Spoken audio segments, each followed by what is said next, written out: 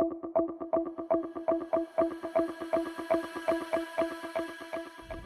morning. It is freezing in Kentucky. I'm just kind of mellow this morning. I'm usually like, hee waha, but this morning I'm all somber. Yeah, this morning I got up and I realized I needed an ice cream scooper, and so I was like, oh, I need an ice cream scooper. So I started before I continued on with my Bible study. I picked up my phone and started going to Amazon, and I like, the Holy Spirit nudges me, that is not putting the Lord first. And I was like, yes, I'm sorry, Lord.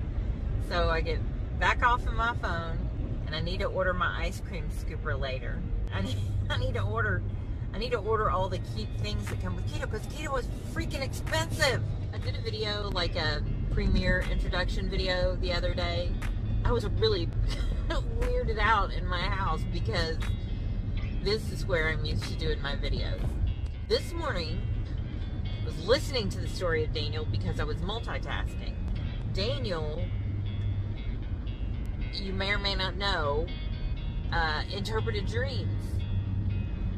Something I have never noticed.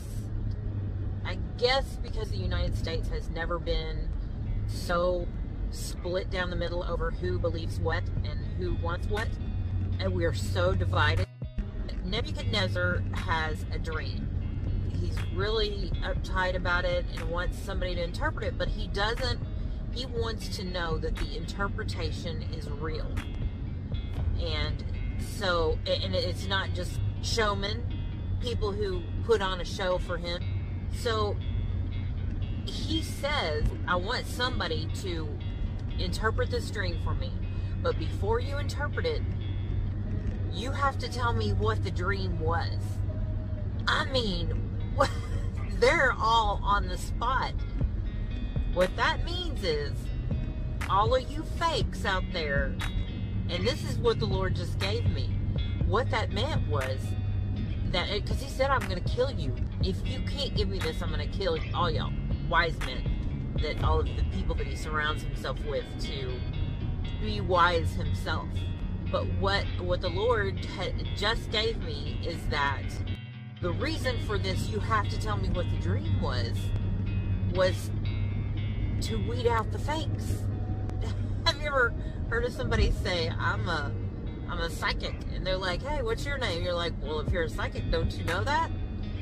So that's kind of what Nebuchadnezzar his point was. If you have been eating off of my table, taking my food, and I have been letting you live in the lap of luxury, you know, all kings always surrounded themselves with prophets and psychics, but there were always fake ones, false ones. And they usually told him what they wanted to hear, but he wanted to hear the truth this time. So he said, they have to tell him what is the dream.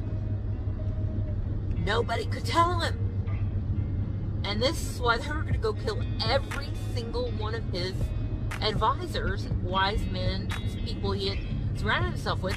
He put the order out, kill them all, murder everybody. I'm sick of these fakes.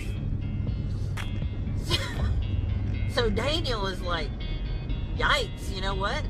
They may be fake, but I've got a real God, and if it is in his will, he will give it to us. So he said, just give me time. All I need is time. And the time that he needed was to pray.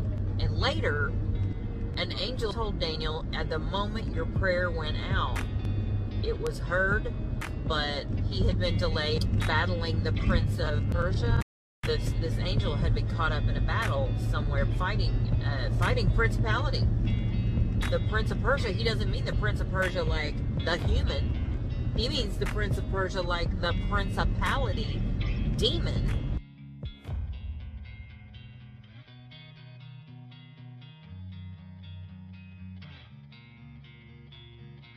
There is a battle going on. We know, he is known to the heavenly realm. So Daniel, he says to his buddies that are there with him, as Shadrach, Meshach, and Abednego, guys, we gotta pray. We gotta pray and ask the Lord to give us an answer so we can interpret this dream. And the Lord gives them the answer. Daniel goes back to Nebuchadnezzar, and Nebuchadnezzar says, do you have an answer for me? And Daniel kind of puts him in his place on this. And I would just, again, the Lord is giving me a little bit of information here. And this is what I just got from the Lord. He's putting the king in his place here just a little bit. He says, it's not possible for a human to do this that you're asking for. So you're demanding way too much. These answers can only come from the Most High God. It cannot come from these guys here. So you making demands and saying you're going to, put any and everybody down who can't give you this answer, you're out of line, mister. But I did pray about it, and he gave it to me, and now I'm going to give it to you. And he says the only reason he gave it to me was because he wanted you to have the information. Clearly, I'm paraphrasing, and I always do. And I love it when I am talking to you about something. I've been waiting for this. I've been praying for it, that the Lord would give me some more information. I love it when he gives me understanding of something that I didn't know and that isn't in the Bible. And he just did that twice. So that's really exciting to me. And lately I recognize it a little bit more clearly, and it is happening more and more and more. So I'm really excited about that. And he does blow my mind. And I hope the Lord gives me more information as we go through this. I'll let you know if he does.